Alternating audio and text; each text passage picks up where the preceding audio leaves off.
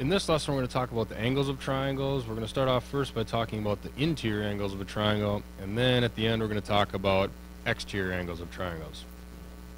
To start, we're going to look at the triangle angle sum theorem, which is talking about the three interior angles, angle A, angle B, and angle C.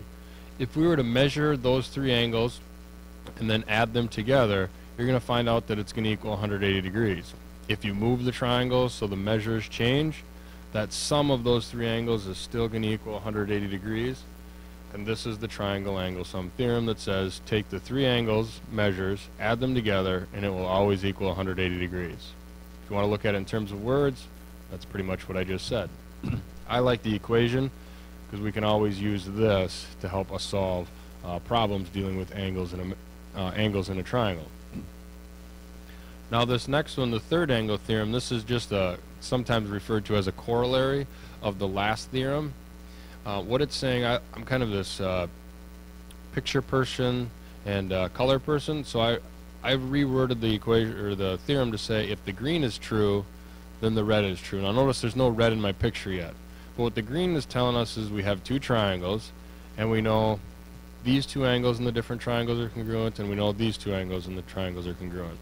So if we know that, we're going to be able to figure out something about these two angles. Well, what's going to happen is we are going to know that this angle from the triangle on the left is going to be congruent to this angle on the triangle on the right. And that's the third angle theorem. So when you look at the words, if two angles of one triangle are congruent to two angles of a second triangle, and that's what I was talking about earlier, these two angles matching up and being congruent with these two angles, then the third angles of the triangles are congruent. This being the third angle of the one triangle, this being the third angle of the second triangle. We know that they have to be congruent. Again, here's another corollary off of the triangle angle sum theorem. And I kind of worded this as a question, but what are we going to know about angle 1 and angle 2? We already know that this is a right angle. All three of these have to add up to 180 degrees. Take out this 90-degree angle, and all we're left with is 90 degrees, which tells us that these two angles here are going to have to add up to 90 degrees. Now remember, if we have two angles that have a sum of 90 degrees, they're complementary. This theorem tells us that the acute angles in a right triangle will always be complementary. You don't necessarily know the actual measure of the two, but together you're going to know it's going to equal 90 degrees.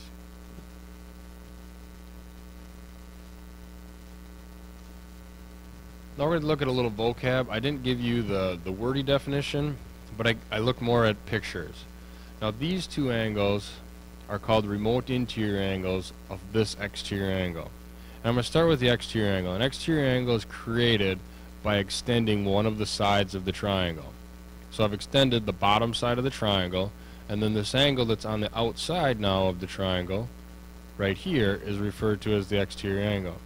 To find your remote interior angles, I like to think of go to the other side of the triangle. The two angles that are on the other side, those are the remote interior angles. Another way to think of it is find the adjacent angle to the exterior angle, which would be right here. This is not a remote interior angle, it's the other two angles in the triangle, which means if this one's not, these are the other two. Those make the remote interior angles.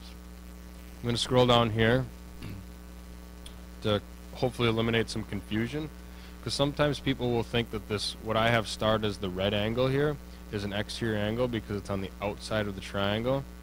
However, an exterior angle has to have one of its sides be a side of the triangle, and when I look at the sides of this red angle, neither one of these sides are sides of the triangle.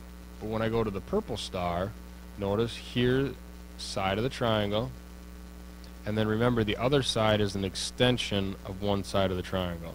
So I've extended this side starting here and it goes down. Therefore the purple starred angle is an exterior angle of the triangle. The red one is not. If I come down again to this one, be careful on this one because now this starred angle has a side of the triangle as one of its sides, but notice the other side of the starred angle is not an extension of one of the sides. Therefore, this is not an exterior angle.